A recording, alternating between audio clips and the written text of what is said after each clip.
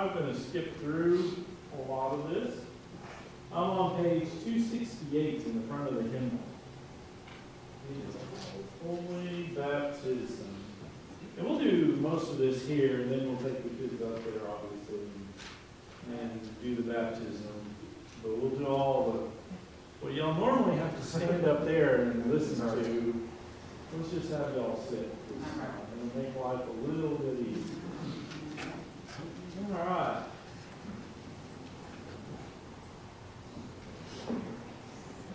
Okay. And first of all, let me introduce myself. I'm Scott Sunby. I'm the pastor here. You I know. I don't think we've met yet, have we? Nope. I'm Dylan. Nice to meet you, Dylan. I'm Scott.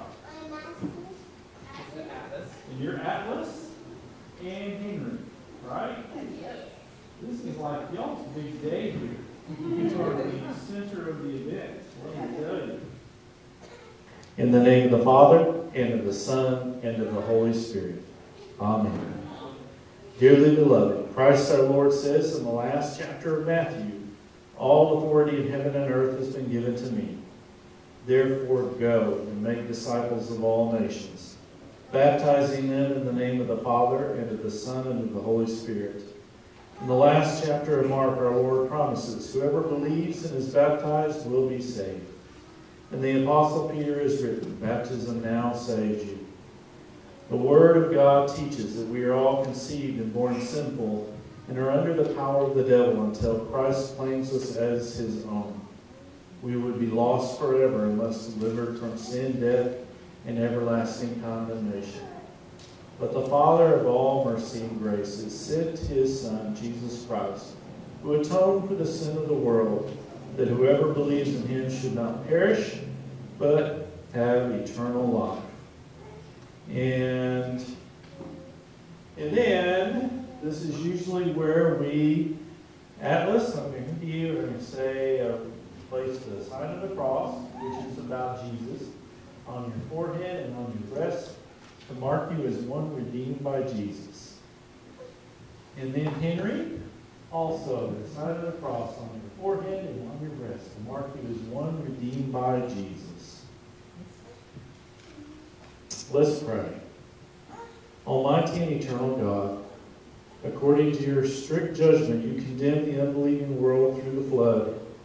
Yet, according to your great mercy, you have preserved believing Noah and his family, 8 souls in all. You drowned the hard-hearted Pharaoh and all his hosts in the Red Sea. Yet you let your people Israel through the water on dry ground, foreshadowing this washing of holy baptism. Through the baptism of the Jordan, your beloved Son, our Lord Jesus Christ, you sanctified and instituted all waters to be blessed blood and lavish washing away of sin. We pray that you would behold both Atlas and Henry according to your mercy, and bless them with true faith by the Holy Spirit, that through the saving flood of all sin in him, which has been inherited from Adam, in which they themselves committed sins, would be drowned and die. Grant that they be kept safe and secure in the holy ark of the Christian church, being separated from the multitude of unbelievers, and serving your name at all times with fervent spirit and joyful hope, so that with all believers in your promise, they would be declared worthy of eternal life through Jesus Christ our Lord. All right.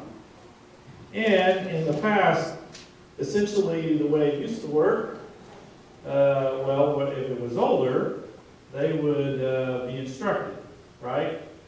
But since they can't be instructed too well at this point, we baptize, but that is also part of what's coming. Your responsibility is to bring them up in the church, teach them about this faith that they have. The wonderful beauty of baptism is when they're baptized, they receive 2 things. According to Acts 2:38, they'll receive the gift of the Holy Spirit and forgiveness of sins. And I'm sure you can already attest to me that they're sinful. But they also can wonderfully receive this forgiveness of God in the heart and the spirit and the soul. Where Jesus says, they're mine. And that's pretty cool stuff. So that's part of what we're doing here today. And that's why they have a reference down here in Mark chapter 10.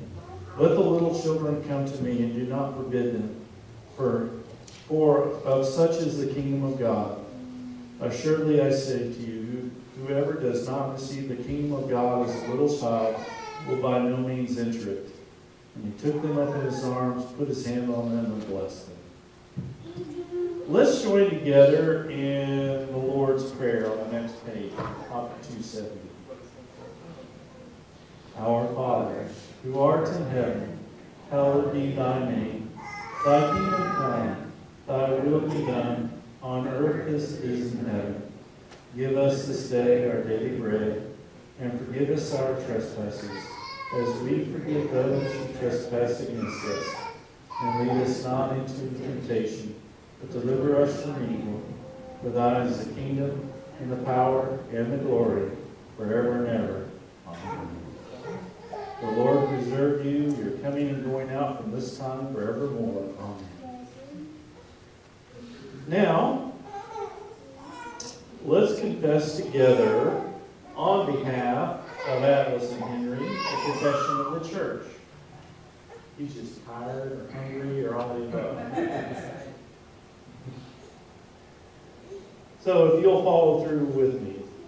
Do you believe, and let's just recite. Well, I'll just go through it and y'all say, yes, I believe, okay?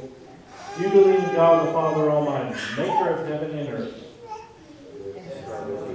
Do you believe in Jesus Christ, his only Son, our Lord, who was conceived by the Holy Spirit, born of the Virgin Mary, suffered under Pontius Pilate, was crucified, died, and was buried? He descended into hell. The third day he rose again from the dead. He ascended into heaven and sits at the right hand of God the Father Almighty. From thence he will come to judge the living and the dead. Do you believe?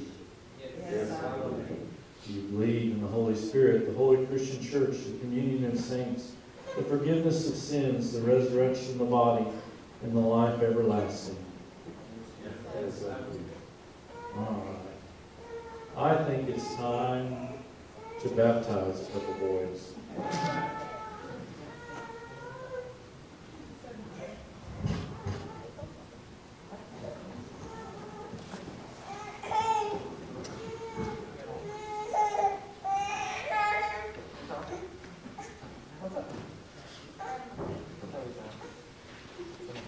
And if y'all will come over here and help with stuff.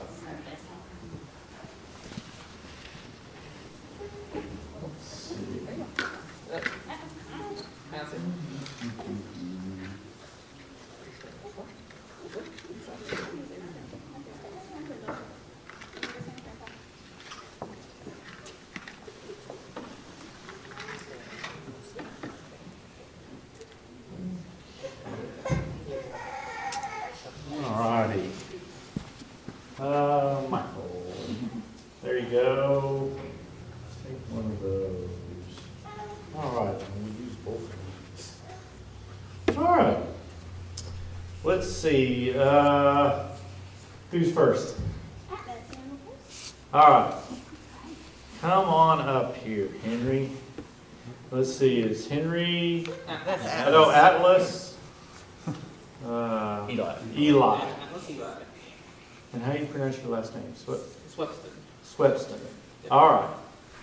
Okay. Atlas, here's what we're going to do. Can you lean forward? I'm going to put a little of this water on your head, okay? You want to touch it? Feel it? It's not very hot. I mean, not cold. Does that feel all right? All right. Leaning way up here. There you go. All right. Atlas, Eli, I baptize you in the name of the Father, and of the Son, and of the Holy Spirit. Atlas, may this new life that you have through your Lord and Savior Jesus continue to keep you and preserve you into life eternal. Amen. You want to hold that? Amen. Amen. All right. Cool. All right.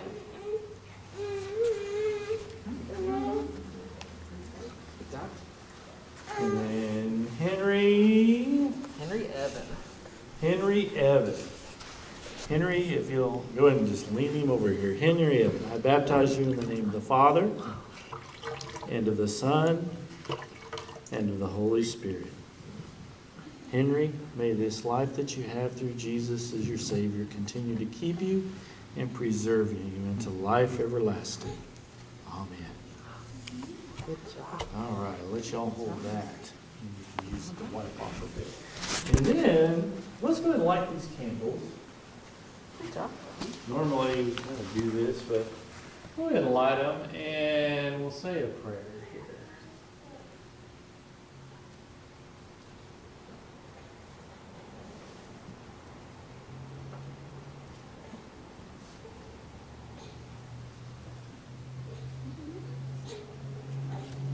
What we have is these two candles just to remember a baptismal birthday. Let's do a prayer.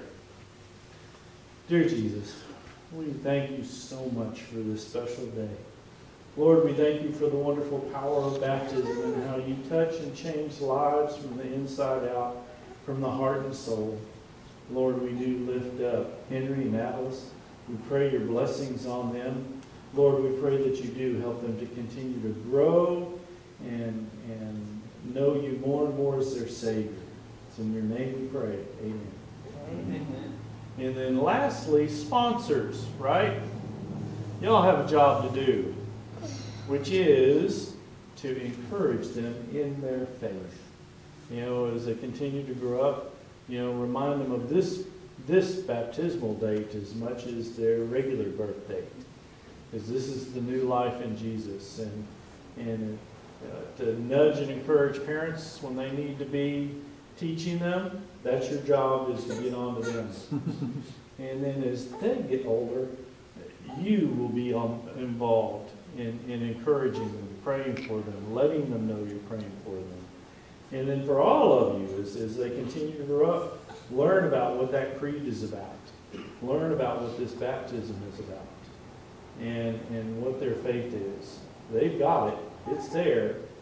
But it's like anything where you plant a seed, but if you don't water it, you don't nurture it, it doesn't get the sunlight, nothing's going to happen. Nothing's much going to happen with it.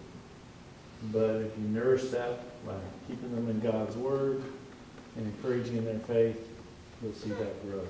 That's pretty awesome. Will the Lord bless you and keep you? Will the Lord make his face to shine on you and be gracious unto you and keep you in his favor? Amen. Amen. All right. We are good. We can blow those out.